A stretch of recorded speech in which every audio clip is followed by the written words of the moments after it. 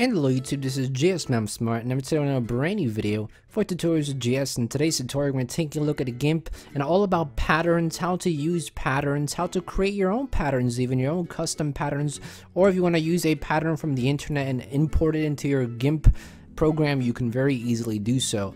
So if you don't know what patterns are, or you've never seen them before, they're usually at the bottom right here.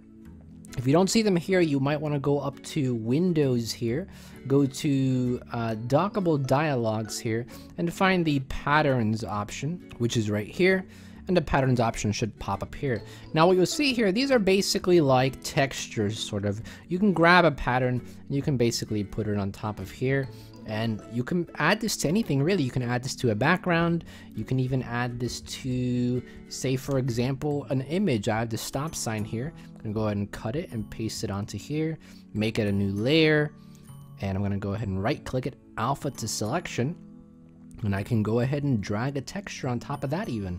Look at that, you could do something like that. Or if you are making some type of border with lines or like a box around here, gonna go ahead and make a quick box around the stop sign like so. You can even add a border around your lines here, for example, like so. That looks pretty cool. Or you can even add this to text, for example. So we type in hello here and we scale this up to say 100 real quick, and let me just change the font to something a bit more bulkier.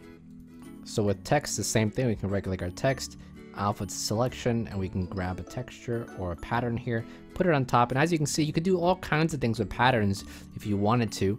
But what happens if you want to create your own pattern, which is also very easy to do? Now we do have a brick pattern here, but what if you don't like this brick pattern? What if you want a different brick pattern and you don't find another one here? Well, you can very easily create your own patterns and add them to GIMP by yourself.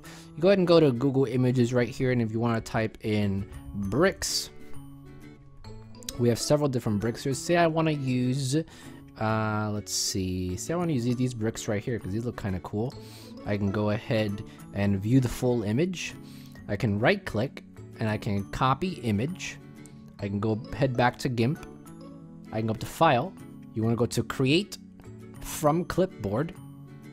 And as you can see here, we have the image. Then what you want to do is go and grab your crop tool, which is right here. Make sure you have the aspect ratio set to fixed here. And then make sure your aspect ratio is set to 1:1. I'm going to type 1:1 like so.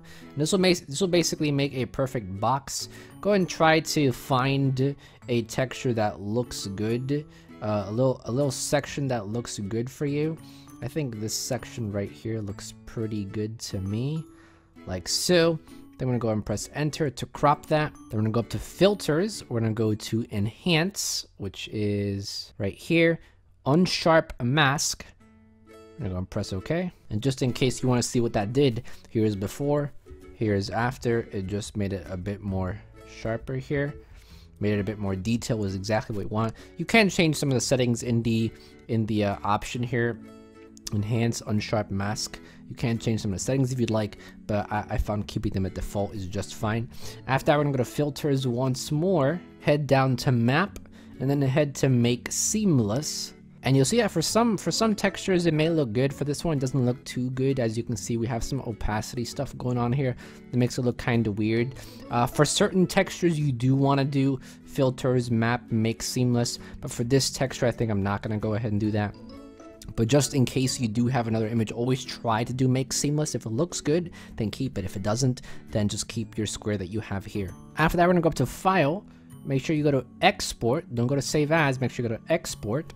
From Export, you wanna go to your C drive here, go to Users, find your username, and then you want to find your GIMP 2.8 folder, or whatever version of GIMP you're running. If you don't find your GIMP 2.8 folder in the same place that I found it, it may be in a different directory. You may want to search your computer wherever you have it installed in. But here's mine, a GIMP 2.8 folder. Double click it, find the patterns folder, which is down here. And then make sure you name your file, whatever you want to name it. So we're going to name ours Cool Bricks, like so. Make sure you add the extension .pat after. Press enter. You can then name your pattern here, and we're just gonna name it Cool Bricks for a description again. Export it, and that will basically save. Then over here in your patterns section, go ahead and close this pattern. It should be ready to go now. We can close this as well. Then over here in your patterns, you want to click refresh down here at the bottom. Then after you've pressed refresh here, your cool brick should be in your patterns section here. And then guess what? We can add that, and look at that. That looks pretty cool. And we can also add this on top of all of our other images as well, like so. As you can see, obviously, if you see that it's really big like this, you want to make a smaller square. Because if you make too big, when you're cropping, try to use a smaller crop. Otherwise, you'll get really big patterns like that. The smaller your squares, or generally the smaller your pattern dimensions are, the more variety in repetitive patterns you'll get here. Otherwise, it'll be really big like this. I made the mistake of cropping the pattern box that I made with the aspect ratio 1:1. I cropped it too big. So make sure your box is a bit smaller. In fact, the smaller it is, the better, mainly because you'll have more variability when you actually put the pattern on something. Because if your pattern is really big and you have something really small, it's going to zoom in like it did on that stop sign. So just be aware about that. But hopefully you understand what the process is. Hopefully you understand how to create your own patterns, how to use patterns now. And if you've never known about patterns in GIMP, hopefully this has been very informative for you. If you liked the video, go ahead and leave a like. If you haven't subscribed to the channel yet, go and subscribe. Lots of other tutorials, lots of other software tutorials on GIMP, Audacity, Photoshop, lots of cool stuff on design, video editing. So if you're into software and editing and stuff like that, go and subscribe to the channel. Lots of tutorials to come in the future as well, already on the channel right now. I also have a Patreon page. If you want to donate $8 to my Patreon, you can do so. Anything as low as that is very helpful, very much appreciated. All you gotta do is click the card in the top right hand corner of the screen, and I'll bring you to the page. Any questions or comments you have, leave them in the comment box down below. Definitely down there answering any questions you have. And I also have a vlogging channel, music channel, advice channel, and a gaming channel. You want to check those out. Links in the description as well as on the end card. And that's pretty much it. Thank you for watching as always, and this is GSmanimsmart, and I'll be back sooner than you think. Don't go anywhere.